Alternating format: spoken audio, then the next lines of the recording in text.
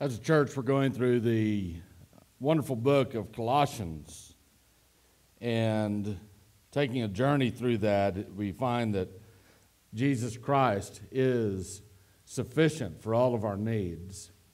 And last week, I mentioned that your beliefs will dictate your behavior. And some of us really don't believe that. Some of us sort of compartmentalize our lives, and we say, well, this is my life over here, and this is the things that I'm going to do, and that's completely separate from my church life. That's completely separate from Jesus. That's completely separate from my spiritual life. But the reality is that if Jesus is Lord, He's not just Lord of some certain compartment of your life. He's Lord of it all. And so Jesus desires to be Lord of that area of life that you might be tempted to say, well, this is mine. This is where I am. And this is where I'm the boss. And so if your behavior in life seems to be split between two different ways, this is the way I behave, and that's completely separate from my belief in Jesus, it actually says something about your belief in Jesus. It says that your belief in Jesus is insufficient. Your belief in Jesus is not who the Bible says Jesus really is. And so, if you truly believe in the Lord Jesus Christ, that will dictate your behavior. Your theology influences your ethics. Your doctrine determines what you do. And this is true in every arena of your life. And today I want to show you exactly how that is true, how who you understand Jesus Christ to be influences and affects your life. And so if you have a Bible, turn to Colossians chapter 1. In Colossians chapter 1, Colossians is in the New Testament, toward the back of your Bible. And we're in this series called Christ Overflowing. In Colossians chapter 1, I want you to see that the subject of the passage that we're studying today is none other than the person of Jesus Christ. Now, when we read verses 15 through 17, which we'll do today, you'll notice that the name Jesus does not appear. You'll notice that the title Christ, which means Messiah, does not appear. It simply refers to He and Him. And so who is the He and the Him that it refers to? We have to go back a few verses to understand that it's truly Jesus Christ. So if you look at verse 4 of Colossians chapter 1, we read this. Paul is writing to this church in Colossae, which is in modern-day Turkey. And he says to these Christians, we have heard of your faith in Christ Jesus and of the love you have for all the saints. And so there it's very clear that Paul is talking about their faith in who? In Christ Jesus.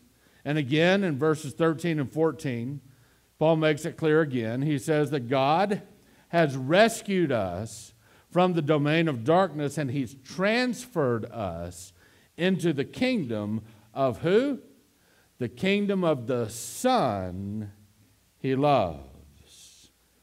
So God has taken us, and He's moved us from a kingdom, a spiritual sphere, a realm of darkness and of sin and of death, and He's transferred us into a different spiritual kingdom, the kingdom of the Son of God. And this is Jesus Christ. And then he says in verse 14, in Him, in Christ, we have redemption, the forgiveness of sins. And so as we move forward in these verses 15 through 17, please understand that the He and the Him that Paul is referring to is Christ Jesus. And so I would ask you, if you have found Colossians chapter 1, we will read verses 15 through 17. I'd ask you that you stand in honor of the reading of God's Word. 3 little verses. Scripture says, He is the image of the invisible God, the firstborn over all creation. For everything was created by Him in heaven and on earth, the visible and the invisible, whether thrones or dominions or rulers or authorities. All things have been created through him and for him. He is before all things, and by him all things hold together. Heavenly Father, I pray that you'd give us wisdom and insight into who the person of Jesus Christ is and how that knowledge affects our lives. In Jesus' name we pray. Amen. You may be seated. So here's the situation. Paul is writing to this church in Colossae, a church that he did not found, the church where he was not the one who led the people there to Christ. And so he's writing to a bunch of people, most of whom he doesn't even know, and he's telling them in the very first chapter of this letter, sort of a long letter, that he wants them to know who Jesus Christ is, and there's a reason for that. And here's the reason. The reason is that back in that day, there was a very prevalent belief, and it's very prevalent in our day as well, but there's a very prevalent belief among the people in that day, 2,000 years ago in the Roman Empire, and it was very prevalent among the people who lived in Colossae. And it was an idea, it was a mindset, it was a belief, and it seemed to make sense. In fact, it seemed to be sort of harmless. It seemed to be the way to live your life, if you want your life to be fulfilling and you want your life to be meaningful. But the problem was this, that the people who accepted this idea, the people who believed, the people who adopted this mindset as their own, ultimately would be left unfulfilled, not fulfilled. And so the idea that they believed turned out to be a big lie. It was a lie, it was an empty promise that did not fulfill people but left them empty. Here was the big lie. The lie was this, that Jesus Christ is insufficient for you.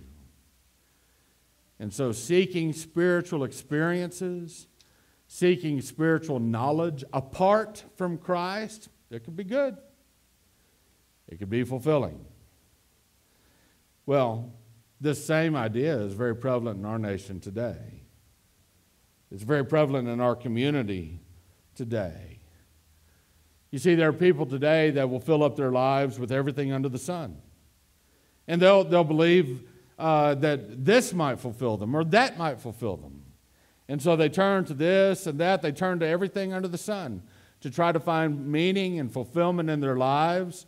And they listen to people who say, well, you know, Jesus, he may be one way to God, but he's not the only way to God. And so they may go and try to find some other way to God, some other way and means to fulfillment.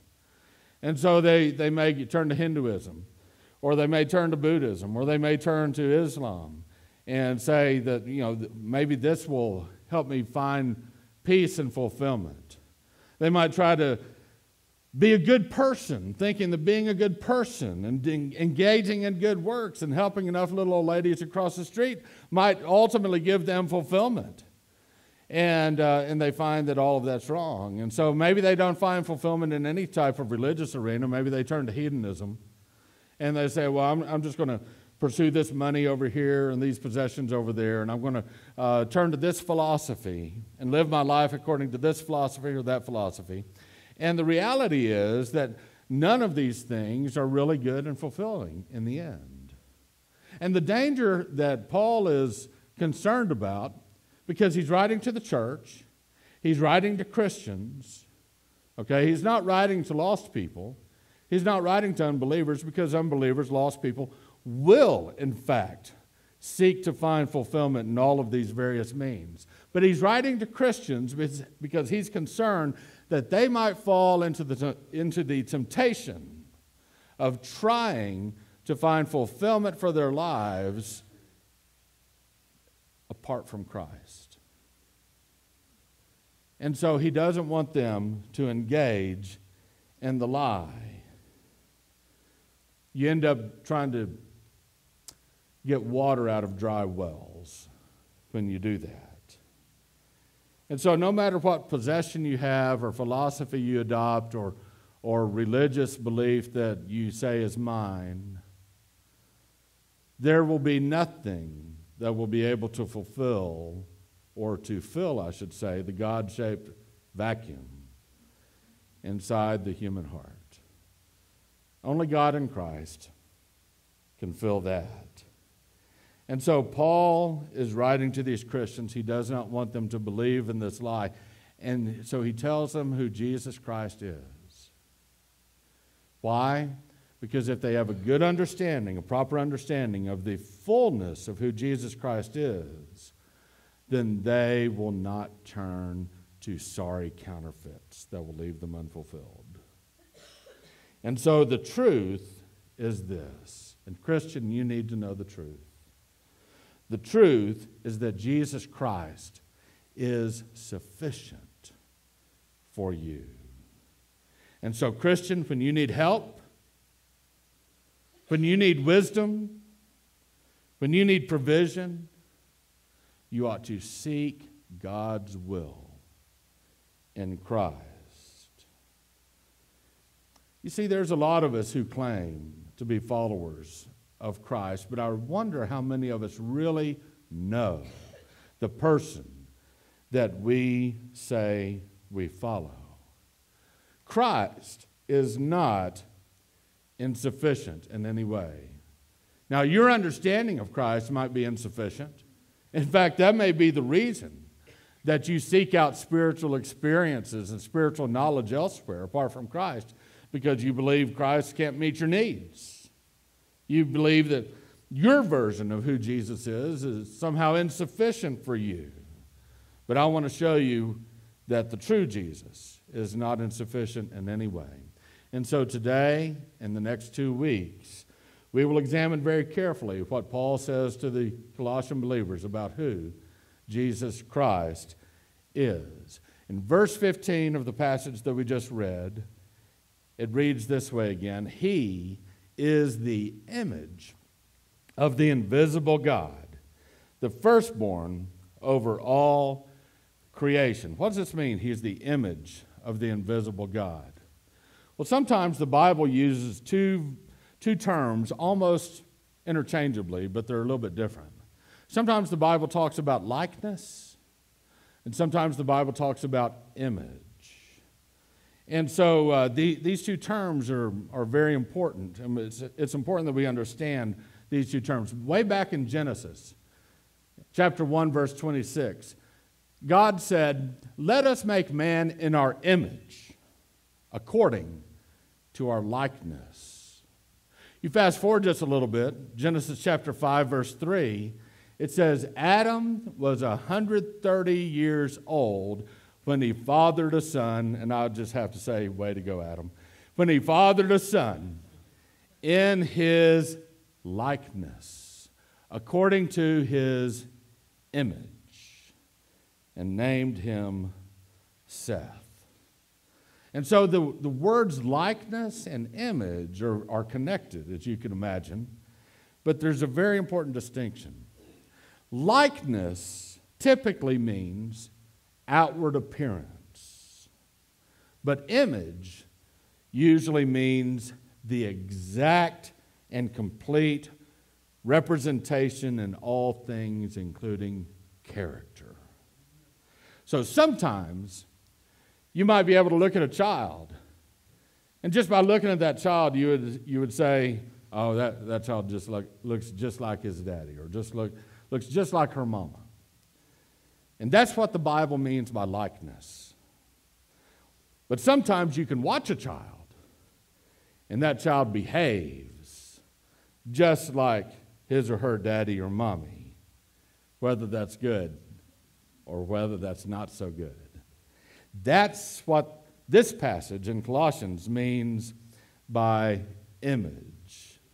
Image is the idea of the apple not falling far from the tree, as they say. And so Colossians chapter 1, verse 15 says that Christ is the image of the invisible God. I want to ask you a question. I want to ask you, what is God like? And if you have any idea of what God is like, try to answer that question apart from your knowledge of Christ. What is God like? What thoughts are in the mind of God? what feelings are in the heart of God?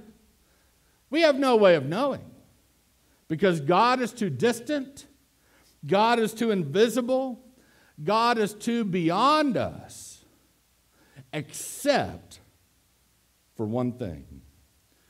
We know what Christ is like. Whoever has seen the Son has seen the Father. We know God's character because we know the character of Christ. We know God's heart because we know the heart of Christ. We know God's thoughts. Why? Because Christ told us the Father's thoughts. Hebrews 1 says it this way: the Son is the radiance of God's glory and the exact representation of His nature. And so, Christian, here's the point. When you turn aside from Christ to seek wisdom and help and provision elsewhere, you are turning away from the one who is the image of the invisible God. Verse 15 continues. It tells us that Christ is firstborn over all creation. He's the firstborn over all creation. What does this mean? Well, sometimes in the Bible, firstborn means the one who was born first. It means the person who's the very first one to come along. And so we typically use this when we talk about firstborn. If I were to ask you, who is your firstborn child? You would tell me the name of the child that was born first.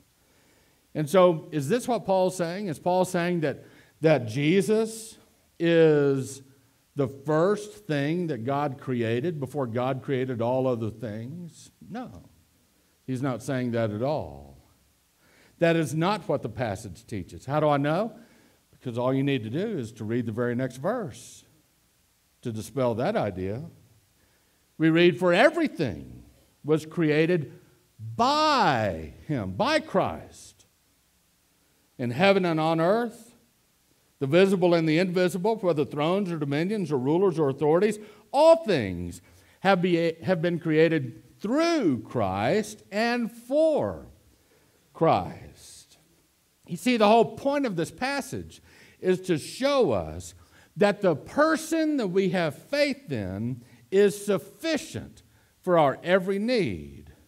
You see, if Jesus was part of the creation, then He would be lacking in some respect. I want you to think about that. I want you to think about that. Is there any one created thing in all of the universe that can meet all of your needs? No, there's not. I need air to breathe. I need water to drink. Those are two very different things. I need food to eat. Again, that's very different than water or air. I need blood flowing through my veins. Again, that's something else entirely than the other three. And in that blood, I need red blood cells and white blood cells to live. Okay? I just named at least 4 different things there that I need just to survive. There's not one created thing in the universe that can meet all of your needs. And so if there was someone who could meet all of your needs, give you all the help that you need, give you all the wisdom that you need, give you all the provisions that you need, then that someone could not be created. Only the Creator is able to meet all of your needs. And that is who Jesus Christ is. He is the Creator. So what does verse 15 mean when it says He's the firstborn over all creation? If it doesn't mean that He was born first, if it doesn't mean that He was the first created thing that God created, then what does firstborn actually mean? Well, the Bible has a second meaning for the term firstborn. And the second meaning for the term firstborn means this: supreme in rank, preeminent, the big boss, the one over all. That is the second meaning for firstborn, and that is the meaning here. I'll show you. Do you remember Israel's greatest king? Who was it? It was King David, right? Here's King David. Was King David the firstborn in his family? No, not at all. He was the lastborn. He was the last of 8 sons, far, far, far from being the one who was born first. Yet look at what God says about King David in Psalm 89, verse 27. God says this: I will make him my firstborn, greatest of the kings of the earth. Do you see how firstborn can be used as supreme in rank? The one who is the top chief, the top dog, if you will, the one who is over all the others. And that is what we mean, that's what Paul means by calling Jesus the firstborn over all creation in Colossians chapter 1, verse 15. Christ is preeminent. Christ is supreme in rank. What Paul is saying about Christ in Colossians 1:15 is that Christ rules over all of creation and over every created thing. He is king over creation. This is the one that you've placed your faith in, Christian. Christ is the creator. Verse 16 continues, for everything was created by him. Not just everything that we see, not just everything on earth, but everything in the heavenly realm as well. God created every invisible creature in the spiritual realm. God created angels. Christ created angels, both those that remain good and holy, and Christ created the angels who, by their own free will, chose to rebel against God. In verse 16, the words thrones, dominions, rulers, and authorities all refer to these beings in the spiritual realm. Christ created them all. The last part of verse 16 says that all things were created through Christ. John chapter 1, verse 3 says the same thing. All things were created through him. And apart from him, John writes, not one thing was created that has been created. Here's the idea of all things being created through Christ. The idea is this, that God the Father is the ultimate source of creation. And God the Son, Jesus Christ, is the agent that God the Father used to create all things. God created all things through Christ. And sometimes people wonder, well, why? Why did God create everything? Why did God create these beings in the spiritual realm? Are they really necessary, Why did God create angels?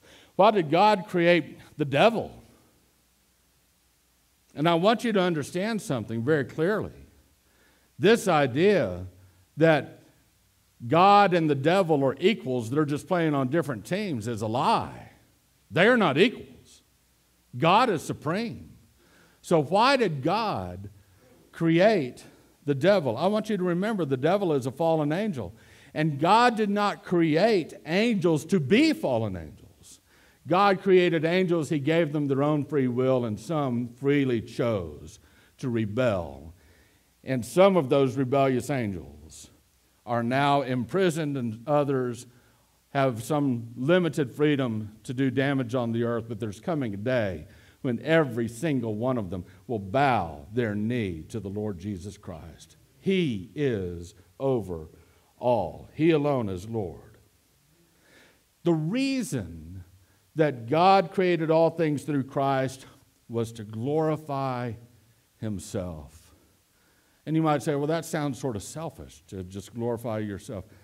I want you to understand something. There's nothing selfish about it at all. Have you ever seen a great masterpiece, a great work of art? Here is this master painter or this master sculptor or this master musician spending years perhaps of their lives creating their most magnificent masterpiece.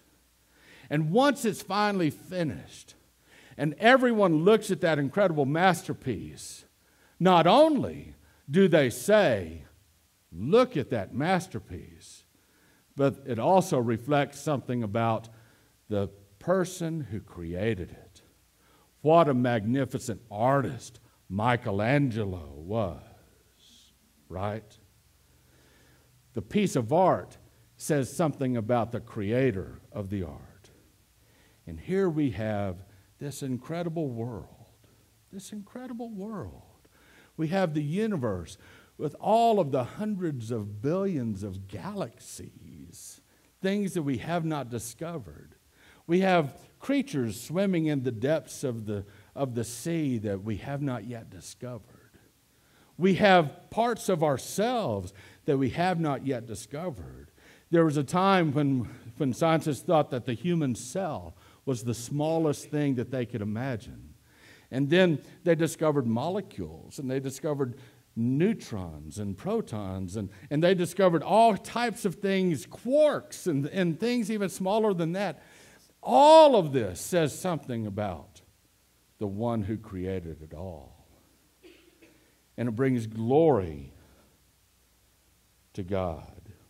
I want you to understand that the act of creation was not a selfish act. It was an act of love. The act of creation was an act of love.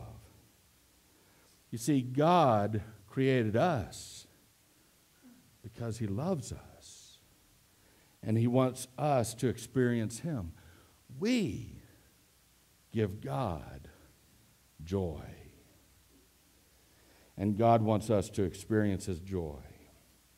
And God created us through Christ so that we, believers, might be the bride of Christ.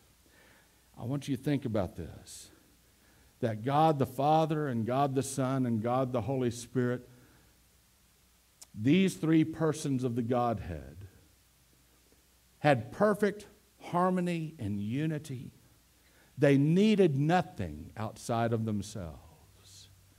And yet God created this world, and He created us in it, so that those that believe in God might be presented to the Son of God as a bride, so that you and I would receive the love that Jesus has to offer us.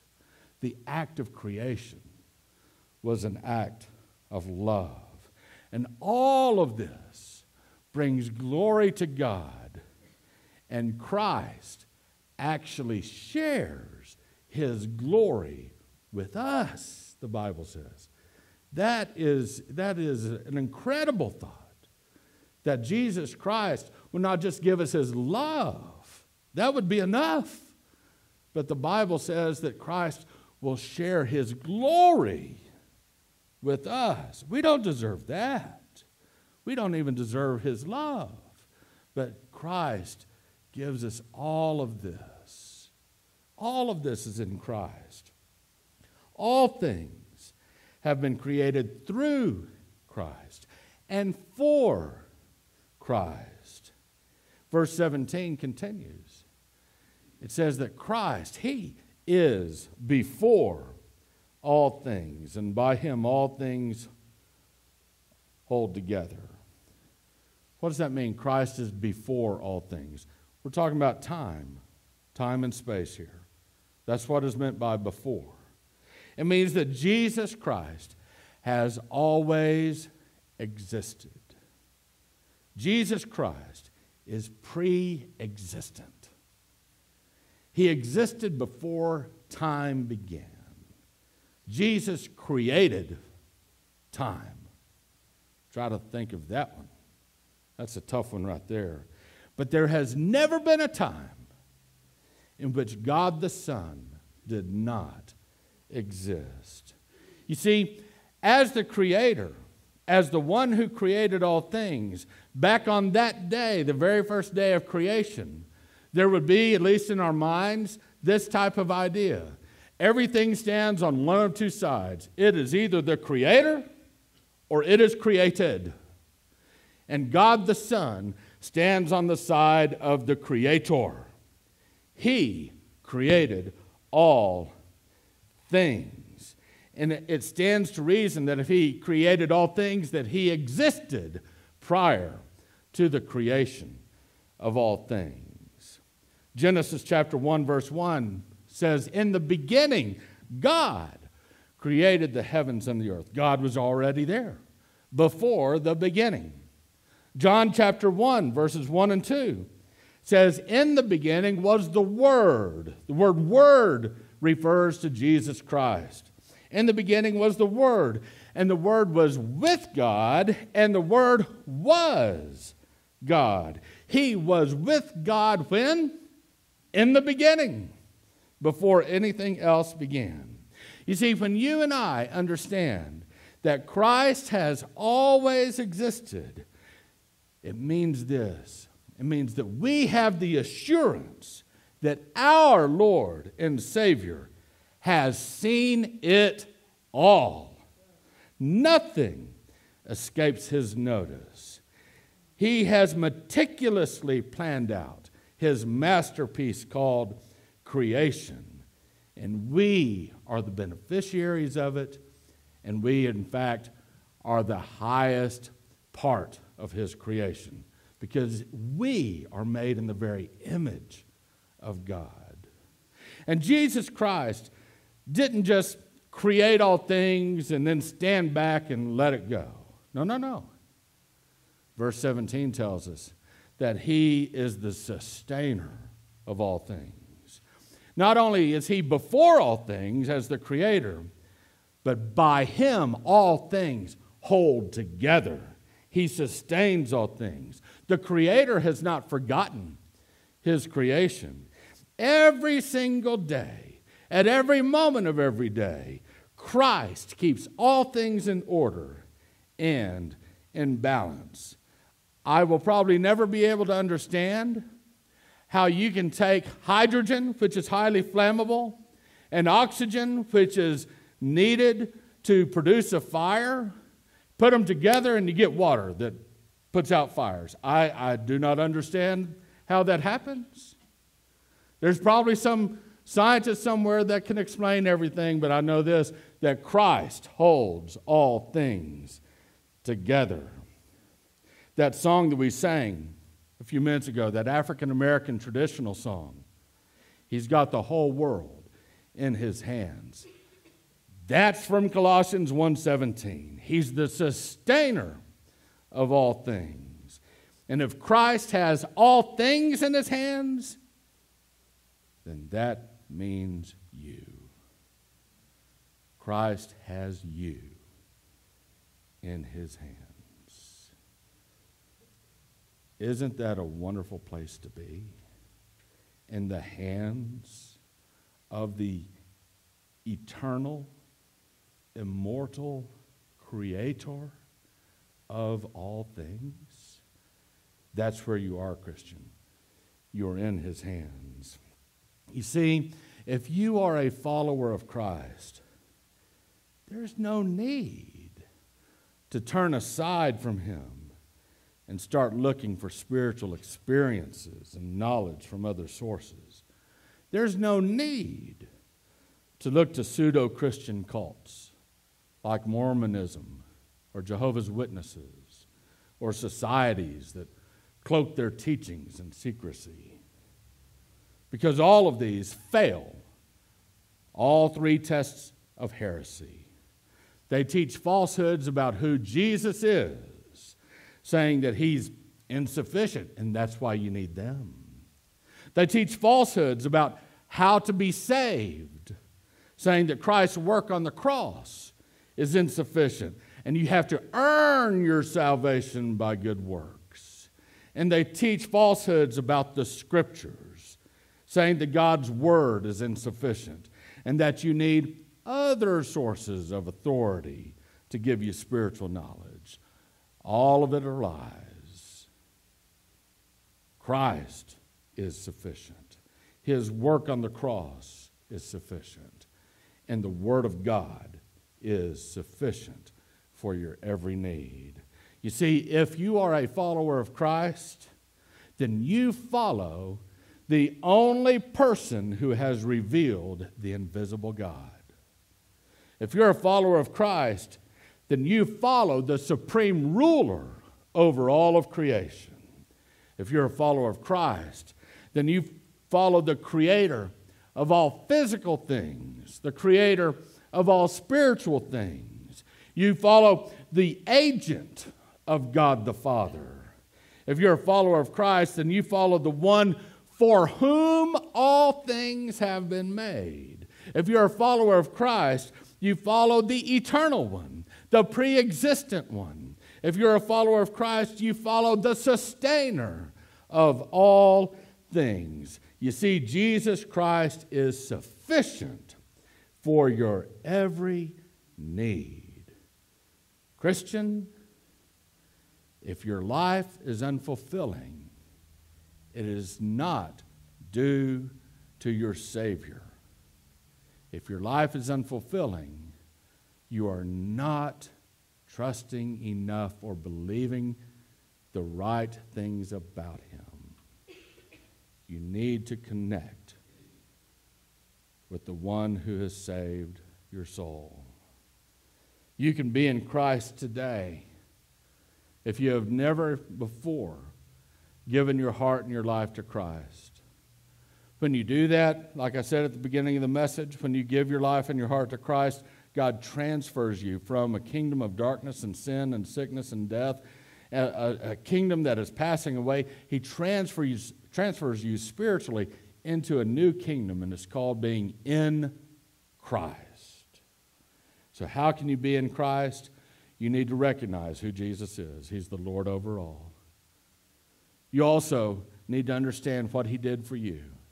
He died on a cross for you to pay for your sins. He rose from the grave for you to give you and me eternal life.